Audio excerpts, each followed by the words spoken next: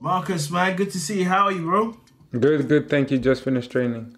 You're a young guy. You've had a great career so far. So what I want to do is kind of take you through your history and just kind of give me a background on things happening. So I've got a few photos to show you. Obviously, you're here at a tennis game. You're with your legendary dad. I just want to talk about what was it like growing up with a footballing legend, and did that put a lot of pressure on your shoulders to become the footballer you are today?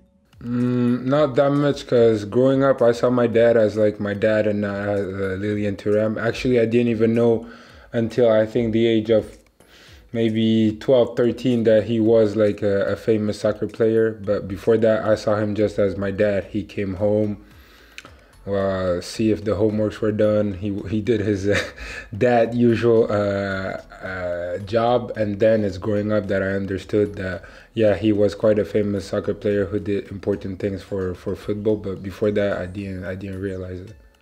So obviously, like, football runs in your family. Your brother Kefren's also at Nice.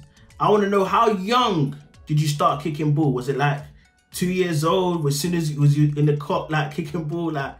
As young as I can remember, because obviously if your dad is a soccer player, well, he's gonna play soccer with you at home. So as young as I can remember, we always had a ball in our feet. Now, you became a footballer like your dad, but you didn't follow directly in your dad's footsteps. Obviously, you're more of an attacking flair player.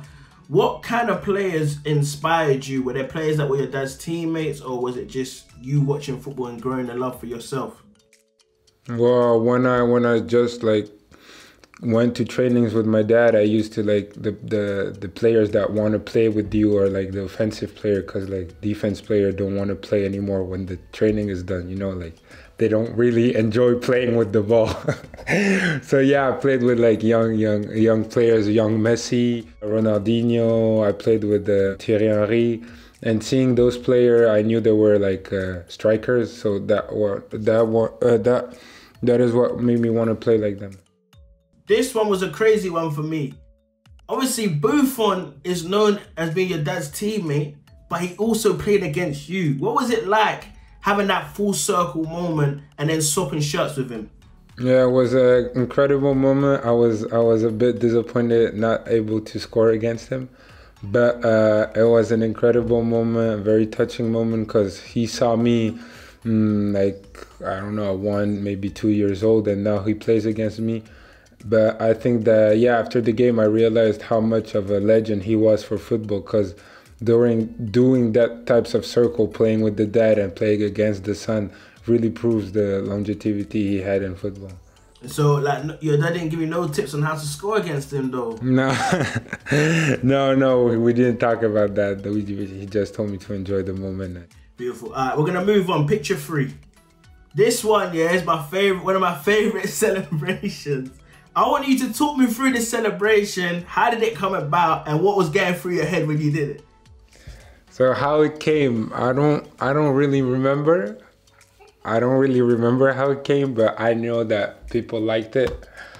And I'm sad that there's no fans anymore, so the celebration like doesn't hit the same way, but yeah. I want to talk about celebrations, because when I see you play, you're a real expressive player. You go past players, you do different kinds of celebrations.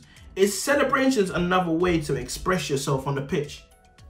Yeah, they are. And I know, how can I tell you? I know what games you have to celebrate in what way, Like, see, if it's I like you. You know how to pick your celebrations according to the game. If you want to celebrate, I'm not saying it's a little game, but if you want to celebrate in Bundesliga Saturday against I don't know who, people are not watching that much. But I don't know, if you score against Madrid, City, in Champions League night, and the game is everywhere, you have to have a real good celebration, so like you can go on Instagram later and see your celebration everywhere. You know that. So what you saying, you're a showman, yeah? You like the showmanship? Yeah. You know when you have to do things. I love that, man. I'm loving that. All right, cool. We're going to move on. Picture 4. Right, it's about the gaffer now. So we know Marco Rose is leaving at the end of the season. Just talk to me about him as a manager and what you've learned from him. He's really, first of all, as a human being, he's exceptional, really. He's a very, very, very good human being, always reliable. You can always talk to him. He's always understanding.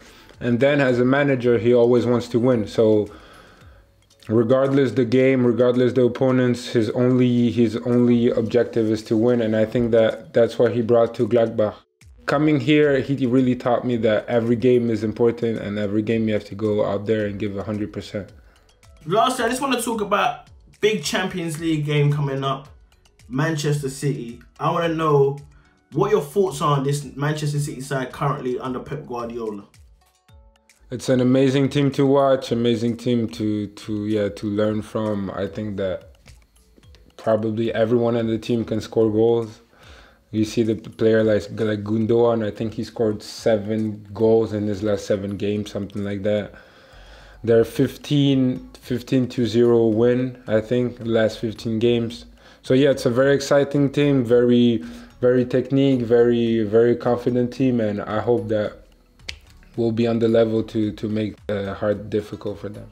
Marcus, man, thank you so much for your time. Really enjoyed talking to you. Good luck against City and good luck for the rest of the season. Thank you very much.